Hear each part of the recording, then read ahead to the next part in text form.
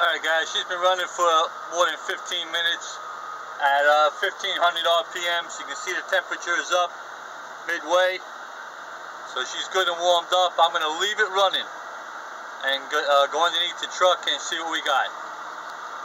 Stand. Alright guys, before I even go under the truck, I want to show you temperature of the ground here. 42 degrees. It's 42 degrees out here, between 40 and 45.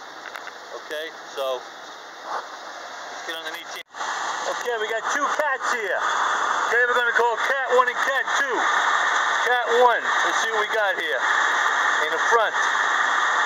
Coming out. Going in, rather. Going into the cat. We got 296. It's maxing.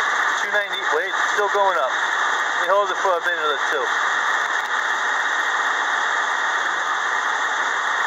I got 300, 305, close to it, going in to the cat. Coming out of the cat,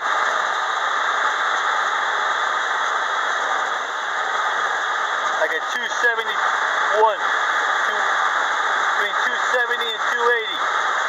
It's actually 288 max. Coming out of the cat. 290. Coming out of the cat.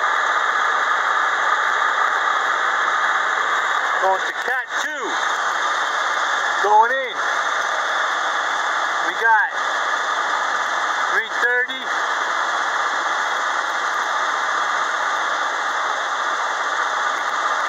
336.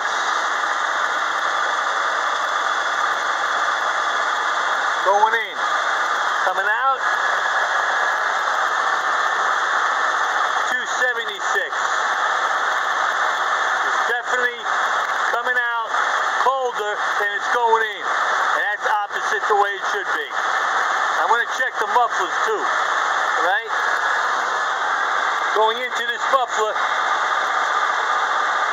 muffler 1 let's say, I got 290.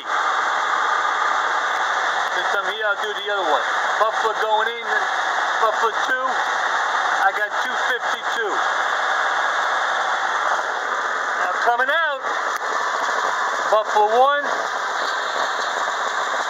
man, I got 100 degrees, no, okay. 190.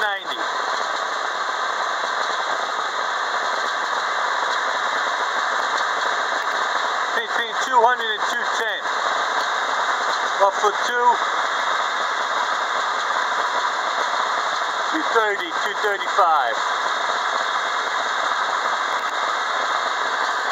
So, that's what we got, boys. You see the muffler's in rough shape. The outer casing is really cracked. I can hear it sputtering a little bit. The mufflers are in bad shape too. So, thinking the whole exhaust's got to be changed. But I think we confirmed that those cats are definitely at least half clogged, if not completely clogged. Or they could be completely clogged, wouldn't be running at all. So, that's what we got, boys. Tell me what you think. Book them, Dano. Guys, I decided just before I shut it off to do the tailpipe too. For the hell of it. The exhaust coming out of here.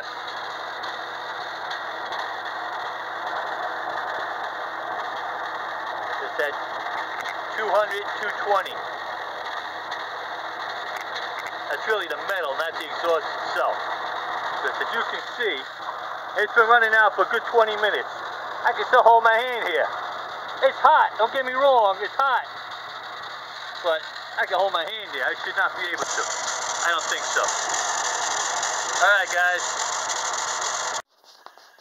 Alright guys. Evaluating the whole thing. I believe what I'm going to do is I'm going to cut the mufflers out first. Not the cats. The mufflers first, since I'm going to have to cut it anyway. I'm going to cut the mufflers out first, one at a time. This one on the outside got the worst reading. So I'm going to cut that one. I'm going to cut it off. I'm going to cut the other one off. One at a time, I'm going to see if it improves. And we'll take it like that. And we'll see how we go from there. I'm pretty damn near 100% sure I'm on the right track here. that the problem is exhaust blockage. And I keep going back to the original thing that I diagnosed with it, which was obvious. It was the cold weather. And I know just from my wood stove, I know that cold air is denser, heavier, and harder to push. And so I had a catalytic converter in my wood stove when I first bought it. After 2 years, I had to take it out, so I was getting back puffing. These catalytic converters, I think they could be more trouble than they are worth, especially on the older systems, where they're not very reliable, I don't believe. But at any rate, those mufflers look like crap. I'm going to cut one out at a time, see where we go from there, and then we'll see if I move on to the cats. But if I cut the mufflers out of my way, I might be able to clean the cats out instead of removing them. With a hammer and a poker, I can poke the ceramic out of there and suck it out with the shop vac and clean them out. I've done that before. So that's where I'm at. That's my plan, and I will not be back for a while because I got a lot of work on my hands here, and it's freaking cold out here. Alright boys, I appreciate you watching and following all of this.